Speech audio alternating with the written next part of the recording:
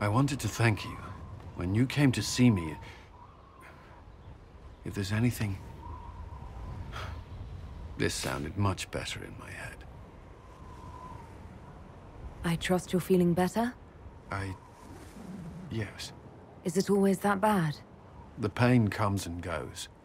Sometimes I feel as if I'm back there. I should not have pushed myself so far that day.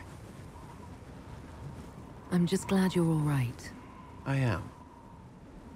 I've never told anyone what truly happened to me at Ferelden's Circle. I was... not myself after that. I was angry. For years, that anger blinded me. I'm not proud of the man that made me. The way I saw mages, I'm not sure I would have cared about you. The thought of that sickens me. Now I can put some distance between myself and everything that happened. It's a start. For what it's worth, I like who you are now. Even after... Cullen, I care about you. You've done nothing to change that. What about you? You have troubles of your own. How are you holding up? Honestly, I'm terrified.